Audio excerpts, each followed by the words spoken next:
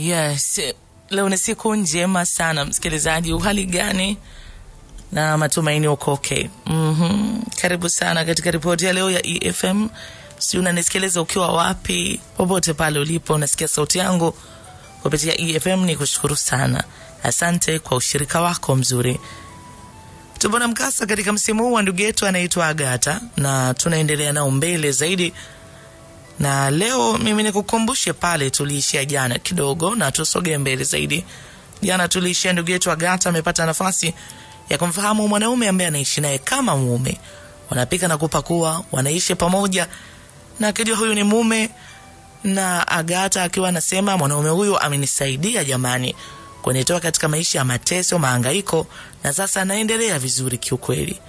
Lakini Agatha anakuja kugundua kumbe mwanaume ambaye anaishi naye si kiumbe cha kawaida, si mwanadamu kama ulivyo wewe unaisikiliza na mimi hapa pamoja na Agatha. Mtu huyu ana uwezo wa kubadilika muonekano wake. Ina maana si mtu wa kawaida. Ni nani mtu huyu? Agatha anaendelea kutujuza zaidi katika safari ya maisha yake. Leo siku njema msikilizaji, nikukaribishe mwanaume ambaye nimeishi naye kwa kipindi chote, nikijua ni mume. Agatha anasema, ananiambia nataka nikueleze mimi ni nani. Lakini pia akinieleza nisiogope. Kama mwanzo ambavyo niliishi naye na hajawahi kunidhuru chochote, ndivyo ambavyo taendelea kuishi vizuri na nitaishi maisha ya amani sana. Na akiniambia mimi ndiye mwanaume ninayekupenda. Na nakupenda na maanisha sana. Familia yangu wanajua jinsi ninavyokupenda na kuthamini pia. Akiniondoa hofu ya kwamba kama tuliishi mwanzo bila kujua na niliishi maisha ya furaha, ndivyo hata sasa wakati umefika nimejua natakiwa kuendelea kuishi maisha ya furaha.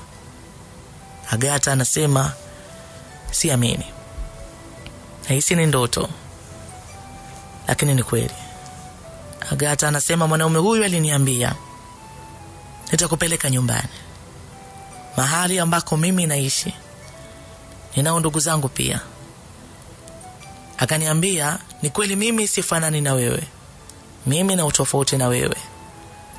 Wewe si unaona huwezi kufanya chochote, yani huwezi kufanya vile ambavyo mimi naweza, kwa sababu mimi ni tofauti na wewe. Agatha anasema mimi nimeolewa na mwanaume jini. Mtu ambaye anavaa vazi la mwanadamu lakini sio mwanadamu. Agatha anasema najiuliza ni mimi ndo namuona hivi au kuna watu wengine wanamuona kama ninavyomuona mimi. Agatha anasema huyu mwanaume amenioa.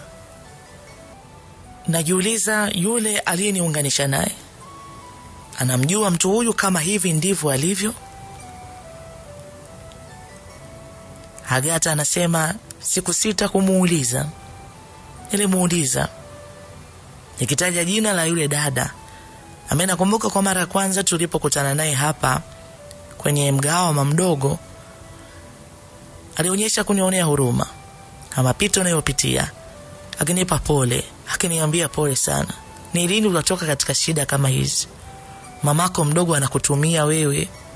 Huoni? Angalia. Ili utoke katika changamoto hizi, hakuna namna nyingine, unatakiwa uolewe. Mtu huyu naye ni nani? Agatha anasema nakumbuka huyu mwanaume alitabasamu. Aliniambia yule ni rafiki yangu. Kivipi? Je, yule ni kama mimi, mwanadamu wa kawaida, au yule ni kama wewe? Aliniambia sasa hivi si umeona, unaweza kutofautisha. Yule ni yupo kama mimi. Agatha anasema sikuamini. Yani sikutaka kuamini kabisa hiki tunasikia. Nilisha kumuuliza yule dada ambaye aliniunganisha na huyo mwanaume, kwani unakaa wapi? Maana alikuwa anakuja hapa na kupata chakula katika mgahawa mdogo. Unaishi wapi? Naishi tu huko. Wapi huko? Hadi tumekuwa marafiki, hadi tumekuwa tunazungumza mambo yanaweza kunisaidia katika maisha. Lakini kumbe naye hakuwa kama mwanadamu wa kawaida. Agatha anasema anajiuliza maswali mengi yasiyokuwa na majibu. Kwa nini mimi nikutane na viumbe hawa? Kwa nini? Wapi hasa mimi ambako nimekosea? Sielewi. Hata nimekutwa na jambo gani? Haya anatueleza ndugu yetu mpendwa rafiki anaitwa Agatha katika siku njema ya leo. Agatha anasema, vitu anavyonieleza mwanaume huyu, ili uvielewe unatakiwa na yeye na wewe uwe kama yeye, kwa sababu hapa nilipo mimi sielewi chochote.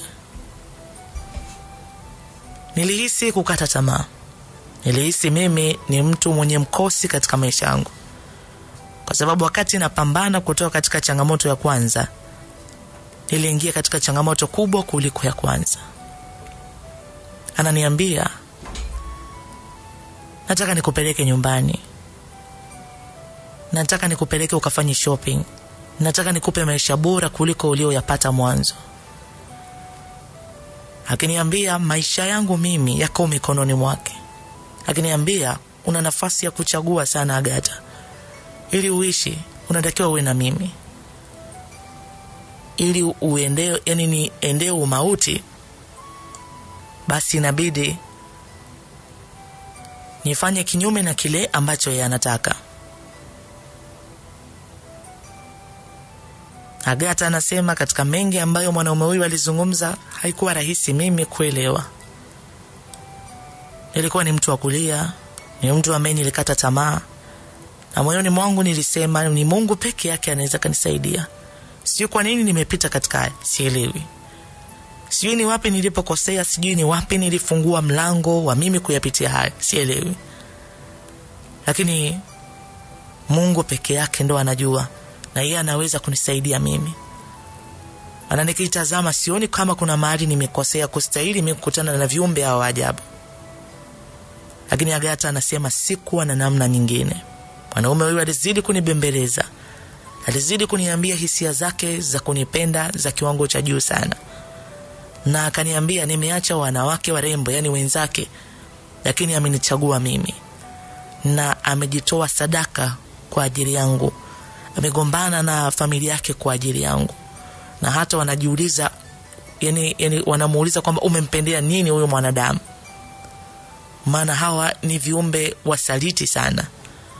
Yani sisi wanadamu sio watu wa kuaminika, ni wasaliti sana. Ila wao ni watu ambao wanamaanisha na wanazungumza ukweli na ni watu wazuri. Agatha anasema na mwanaume huyu aliniambia, wako viumbe wabaya, hao wako, lakini wapo viumbe wazuri. Mimi pia ni mmoja wapo. Siwezi kumuumiza mtu, ila mtu akitaka nimuumize. Lakini kama wewe mwanamke naye kupenda, siwezi kukuumiza, ila nitakuumiza kama nitakuwa sina namna nyingine. Lakini mimi sipo kwa ajili ya kumdhuru mtu hata siku moja. Nipo kwa ajili ya kumfanya mtu afurahi. Na mimi nimekuwa nikikufanya wewe ufurahi, si kweli? Nimewahi kukuumiza? Nimekupa vyote unavyotaka. Ukitaka shopping kubwa nimekufanyia. Umetaka maisha yako yabadilike, nimekubadilishia. Hata sasa unaweza kaniambia unataka nini, ndicho ambacho tafanya. Kwa sababu mimi sio kiumbe mbaya. Agatha anasema mwanaume huyu alinitofautishia viumbe wabaya na viumbe wazuri, na akaniambia yeye ni mmoja wapo. Na akaniambia tupo tunapata nafasi, tupo na wenzangu, na ni watu na ni viumbe wazuri. Ila bahati mbaya tunakutana na wanadamu ambao sio watu wazuri. Agatha anasema hii ni kwangu ikawa ni kama elimu mpya. Yani sielewi. Ulishawahi kusikia viumbe wazuri? Ulishawahi kukutana mtu anakuambia kuna majini wazuri? Ushasikia? Sasa inawezekana unasikia katika namna ya nyingine, lakini mimi nimekutana na kiumbe hiki na kinaniambia yeye ni mwema. Yupo kwa ajili ya kunilinda na kuhakikisha mimi niko salama. Lakini sio kiumbe, yani sio mwanadamu kama mimi. Haya anatueleza ndugu yetu mpendwa anaitwa Agatha. Msikilizaji, basi mimi nitakupeleka mapumziko kidogo. Nitakaporejea basi tutaendelea moja kwa moja na sehemu ya pili ya ripoti ya leo katika siku njema ya leo. Kwa hapa mpaka nilipofika sasa hivi sijui nafanya nini. Sijui. Agatha anasema, ukiniuliza mimi ni kitu gani kilianza kunipa mashaka katika maisha ambayo naishi hapa, Agatha anasema sielewi. Ukiniuliza ilikuwaje ninalala usiku bila kuamka mpaka asubuhi, na kuna siku naamka na kutana na vitu ambavyo sio vya kawaida, sijui. Nakumbuka sentensi ambayo huyo mwanaume aliniambia, kwani wewe ni nani? Ni swali ambalo nimekuwa nikijiuliza bila pia kupata majibu. Kwa nini ananiuliza kwani wewe ni nani? Akiniambia inakuwaje wewe unaamka? Ina maana sitakiwi kuamka? Na inakuwaje mimi kweli naamka? Agatha anasema maswali ambayo nimekuwa nikijiuliza bila kupata majibu. Nilikuwa nahisi kuna vitu haviko sawa, lakini sikuwaza kwa namna hii ambayo imetokea kwenye maisha yangu. Agatha anasema kichwa changu kikawa kina mambo mengi sana kwa wakati mmoja. Agatha anasema mimi nao ndugu. Ni maisha tu. Ninao ndugu kwa familia ya babangu mdogo, mamangu mdogo, na ndugu zangu wapo. Na ndugu yangu ambaye niko naye hapa, ambaye toka tukio lilipotokea sijamuona. Na mume wangu huyu ananiambia, alikwambia nini dakika za mwisho? Alikwambia anataka maisha yake. Kwa hiyo ametafuta sehemu ya yeye kukaa, kwa sababu anahisi kwa namna moja ama nyingine unamnyanyasa. Agatha anasema moyoni nilijiambia siwezi kukaa mahali hapa. Nitaondoka. Nitakimbia. Na hata nipata tena, natafuta mahali ambako utapata msaada. Ni wapi tapata msaada? Ni kweli nao ndugu. Mimi toka babangu alipofariki na kukabidhiwa kwa baba mdogo, na maisha yangu kuwa magumu, sikumuona mtu ambaye anaweza kanisaidia kwa sababu moja ama mbili. Agatha anasema toka baba yangu alipofariki na kuchukuliwa na mama na baba mdogo, hakunaga ndugu hata wananitembelea. Yani hawapo, na hata wale ambao walisogea kwa uchache hawakuwahi kujali lolote kuhusu mimi. Kwa hiyo niseme tu familia huko baba mdogo ndo ile ambayo angalau ilikuwa na moyo wa kuendelea kukaa na mimi japo katika mazingira magumu. Hili ambalo ninapita nalo, nani ananisaidia? Agatha anasema kitu ambacho niliwaza ni mimi kumtafuta rafiki wa babangu. Agatha anasema babangu amekuwa na rafiki yake sana wa karibu. Tena huyu ni wa karibu sana.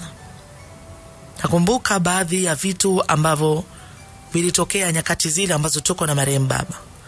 Ya kwanza nilikuwa nikimsikia baba anazungumza na watu, lakini ukiniuliza mpaka leo sikuwahi kumuona mtu ambaye anazungumza na baba. Agatha anasema na mimi katika maisha naishi, nimekuja katika hii nyumba nasikia watu wakinong'ona lugha nisioifahamu. Yani sikii. Na Agatha anasema nakumbuka baba alipokuwa akizungumza na mtu ambaye mimi nilikuwa sielewi anazungumza nini. Yani nasikia sauti ya baba, lakini kuna mtu naona nasikia anazungumza naye, lakini sielewi anachozungumza. Kwa hiyo sielewi chochote. Na baba katika maneno ambayo alikuwa akizungumza kama akilalamika. Sasa leo najiuliza, kwani baba alikuwa akizungumza na kina nani? Akili ya kumtafuta baba mdogo, ambaye huyu ni baba mdogo, sio yule wa baba mdogo ambaye ni mdogo wa baba, ni rafiki na baba. Yani mtu ambaye alikuwa rafiki sana na baba, hajanitafuta, hajawahi kuhangaika na mimi. Yani ni kama vile Alivyompumzisha baba katika nyumba yake ya milele, akawa kama amemaliza. Japo aliniahidi ya kwamba atazidi kunifuatilia kwa ukaribu, atakuwa na mimi. Hizi ni sentensi tu ambazo watu huzungumza katika nyakati ambazo jambo limetokea. Mimi niseme tu baba mdogo pamoja na familia yake, hawa ndo walikuwa wapo pamoja na mimi hata katika magumu ambayo alinipitisha. Agatha anasema sasa natokaje hapa? Nakumbuka nilikuwa katika hali ya kuchill kwa kuniona, lakini sikuwa sawa. Kwanza sijui ndugu yangu yuko wapi. Pili, nataka hapa nitoroke, nitafute msaada kwa namna yoyote. Na mtu wa kunisaidia ni baba mdogo yule ambaye nimekueleza. Haya anatueleza ndugu yetu rafiki anaitwa Agatha. Agatha anasema nakumbuka siku moja toka ameniambia, ilipita siku kadhaa, ilipita kama siku 5 hivi, nikiwa siku okay. Akiendelea kuniambia ni cool down, takaa sawa. Na nitakapokupeleka nyumbani kila kitu kitaenda sawa. Ninaweka tu ratiba vizuri ili tuende nyumbani moja kwa moja. Hivi unajua nyumbani ni wapi? Nipelekwe wapi? Agatha anasema nikasema siendi popote. Najisemea ndani ya moyo siendi popote. Mimi sitaenda popote. Sipelekwe popote. Nitaondoka hapa. Agatha anasema basi siku hiyo huyo mwanaume aliniambia natoka na anaenda kununua mahitaji hapa na pale. Nikamwambia sawa.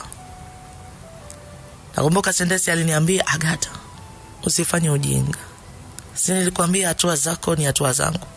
Mimi ni kivuli chako. Usifanye ujinga hata kidogo, maana nitakwazika, na nikikwazika itakuwa mbaya sana. Akaniambia, unajua nikikwazika nakuaje? Unajua nakuaje? Siwi katika umbo hili ambalo unaliona sasa mbele yako. Na kwa kitu cha ajabu na cha hatari sana. Usifanye makosa. Ndio maneno alioniambia wakati anaenda kufuata mahitaji. Agatha anasema basi siku hii naikumbuka, ndio siku ambayo anatoka. Na mimi nilitoka. Nguvu ya ujasiri ya kujiamini nikimbie sijui hata nilitoa wapi, kwa sababu kwa vitisho alivyonipa katika hali ya kawaida nisingeweza hata kunyanyua mguu wangu kwenda popote. Ningehofia umauti kunipata, lakini sikuogopa. Agatha anasema nilitoka. Agatha anasema nilichokumbuka nilibeba pesa na vitu vichache ambavyo vinaweza vikanisaidia mimi katika safari yangu ya kwenda kumtafuta baba mdogo. Agatha anasema nimepambana kweli kweli mpaka nilifika moja kwa moja kwa babangu mdogo ambaye ni rafiki na baba yangu, ambaye sasa babangu amepumzika mbele yake. Alishangaa sana kuniona, alishangaa sana. Akaniambia, Agatha, ni muda sana umepita, ni ghafla pia umekuja. Nikamwambia nimekuja kwa ajili yako na jambo linanisumbua. Wakati nazungumza maneno hayo, machozi yalikuwa yakinitoka. Akaniambia ni nini? Ni kitu gani kimekutokea? Hatujaonana muda na una habari gani mbaya? Na akaniambia, umepatwa na msiba? Kuna kitu gani? Yeye akiwa katika hali ya mshtuko. Kwa nini hata msinitaarifu hata kwa njia ya mawasiliano? Nakumbuka nilimuita. Nikamwambia tuongee ndani. Yaani twende tuongee ndani, kwa sababu aliponiona akawa kama amehamaki kidogo kuniona. Labda na kwa namna vile ambavyo nimefika pale. Yaani siko sawa kabisa. Agatha anasema maneno ambayo nilizungumza mimi pamoja na baba mdogo. Nilimwambia baba mdogo, siko salama. Naomba unisaidie. Naomba unistiri. Naomba unisaidie. Akaniambia kuna nini?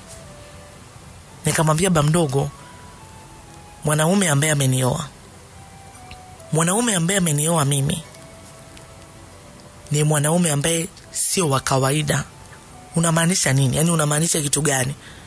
Mbona unaniambia habari ambazo sizielewi? Nini unazungumza? Nikamwambia mwanaume ambaye amenioa baba mdogo ni jini. Lakini jini sio katika hali ya kuonekana, katika muonekano ambao sio wa kawaida. Ni mtu kama mtu. Nakumbuka maneno ambayo baba mdogo aliniambia. Baba mdogo aliniambia maneno haya: Agatha, mbona imekuwa mapema hivi? Mbona imekuwa mapema? Nikamwambia unamaanisha nini? Huyu ni babangu mdogo. Akaniambia kwa nini umekuja kwangu? Nikamwambia baba mdogo, sijaona mtu anaweza nisaidia. Unajua chochote? Unafahamu chochote unaweza kanisaidia kikanisaidia? Niambie baba mdogo, naomba unisaidie. Baba mdogo akasimama. Yaani mimi nimemwona baba mdogo, nimepambana mpaka kumuona ananisikiliza katika haya niliyozungumza. Akaniambia mbona mapema sana? Na akasimama akaniambia, Agatha, hukutakiwa kuja kwangu. Hukutakiwa kuja kwangu Agatha. Ungeenda kwa babako mdogo kule nyumbani kwenu. Hukutakiwa kuja kwangu. Mimi nilikuwa rafiki na babako lakini sio ndugu yako. Nikamwambia baba mdogo, unajua maisha ambayo nimepitia baba mdogo. Sio kwamba ujue, unajua. Maisha ambayo mama mdogo alinipitisha unajua. Simuoni mtu mwingine wa kunisaidia baba mdogo. Simuoni hata anaweza kanielewa. Naomba unisaidie. Akaniambia, Agatha, sina za kukusaidia mimi. Familia yako ndio inaweza kukusaidia. Nikamwambia familia ipi baba mdogo? Familia ipi? Wewe ndio familia yangu ambayo imebaki. Baba aliniambia wewe unaweza ukanisaidia katika mambo mengi kama yeye hayupo. Si unakumbuka ulikuwa ukinisaidia katika mambo mengi hata baba akiwa hayupo? Akiwa ameenda kwenye shughuli zake, akiwa amesafiri. Kwa nini leo unasema huwezi kunisaidia? Baba mdogo akaniambia, mimi sitaki matatizo na familia yangu Agatha. Sitaki matatizo na familia yangu. Na yani kwa ujumla, watoto wangu kwa ujumla na familia yangu sitaki matatizo. Haya ni mambo yako Agatha. Yani ni sawasawa umeweka matumaini kwa mtu, ukienda atakusaidia. Anaweza asikusaidia 100% lakini akakupa matumaini. Akakupa mawazo mapya, lakini baba mdogo ndio majibu alionijibu. Nisimletee matatizo, hataki matatizo kwa familia yake. Niondoke. Na baba mdogo aliniambia, Agatha, huyo ni mume wako. Huni ushauri nakupa. Sikiliza anachokisema. Ujue huyu ni mume wako. Endapo utakaidi anachokisema Agatha,